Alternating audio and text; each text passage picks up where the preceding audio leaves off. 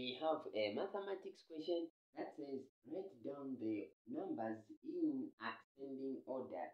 When they say ascending order, simply means that the order from the smallest to the largest numbers. Okay, now as you can see here that we are given the positive numbers and the negative numbers. Okay, now for us to put the numbers in order, we need first to start with the negative.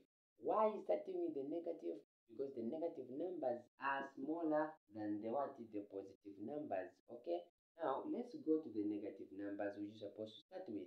Now you need to understand that when it comes to the comparison of the negative numbers, you need to check the one which is closer to zero.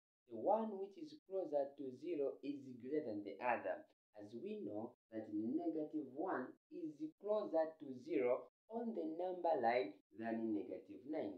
That simply means that negative 1 is greater than negative 9.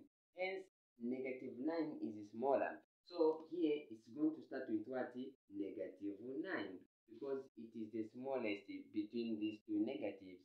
And then this negative 1 now will follow like this. Okay? Now we need to check now the positive. Which one is the smallest here? It is 3. So you put a what? You put a 3 there. You say comma. Which one? Followed by 4. You put a 4 like this there. Which one is the highest value here? It is 5. So 5